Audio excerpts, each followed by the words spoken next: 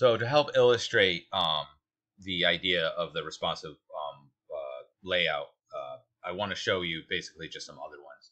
So fixed is what we already made, so it's just an absolute dimension of the number of pixels by a number of pixels.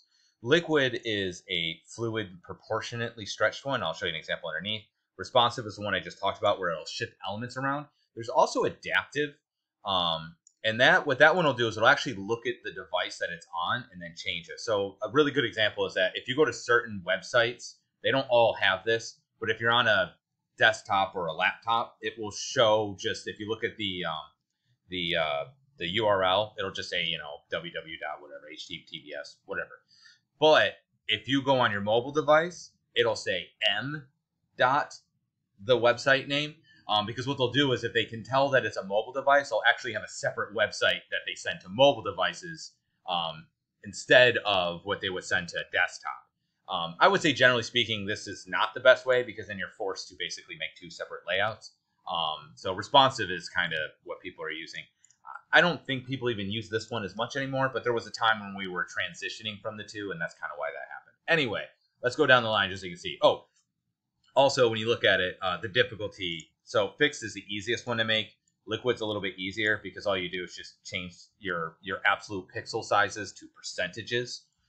Responsive is a little bit more complicated, and then adaptive obviously is twice as much work. So if we were to look at a fixed layout, it'd be something like this. So if you were to take that and bend it back and forth, you can see that we're hiding the pixels, or that we're hiding the content as we make the browser longer or wider and less wide.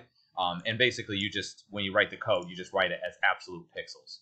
There's some advantages of this because it will look exactly as you code it because you've said it's this many pixels. So there's not going to be any weird like shifting around or stretching or scaling or any of that sort of stuff. It should be exactly what it is. There won't be any weird text issues where you have orphans or widows where you have you have the end of a paragraph that's just one sentence, things like that. There are other issues where you might end up with gaps or hidden edges. So gaps just means like if this goes past that, there's just a big old white space on the end. It might be hard to read if it's a high resolution because the resolution's so high, so it'll make the font type small because it's only that many pixels tall. So it's not typically, it's not the preferred layout. And generally speaking, you should mostly try to avoid it. It's easier to work with. That's why we did that first. But in the future, it's best to not do that. So let's look at liquid. Sometimes they'll say fluid is another way of putting it. Basically, liquid is sort of like the other.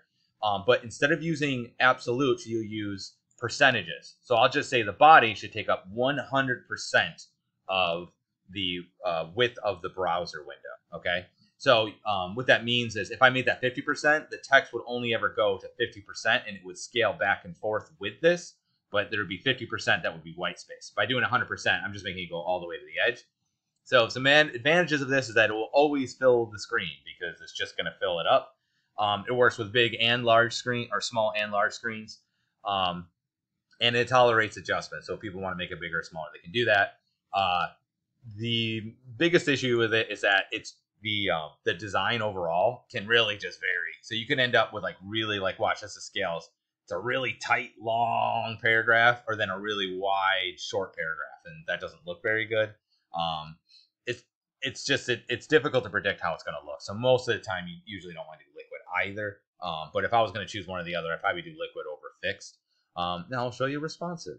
I can't really show you adaptive because I'd have to show you like two separate websites. I guess I could do maybe like a link to a website, but you're not going to be able to see it because it's only going to show you the one. I don't know, but I don't have a way of showing that one. The way responsive works is that it will sometimes it does implement actually some scaling. So you might have images that as you drag the window out, it'll scale the image accordingly. But the other thing that it'll do is that it'll actually stack the paragraphs on top of each other.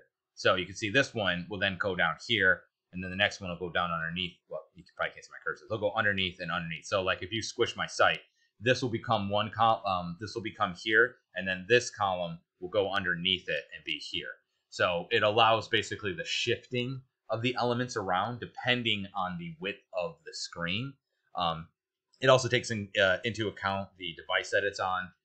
There's a lot of other advantages, but it's mobile first. So that also means, again, most people are going to be on their phones when they're on websites now. It's going to be better for that purpose. So, I mean, if that's you have to go where your target audience is. If that's where your target audience is, then you need to make your stuff work with that.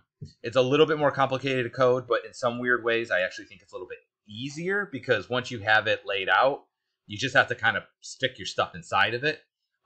It makes organizing the page a lot easier.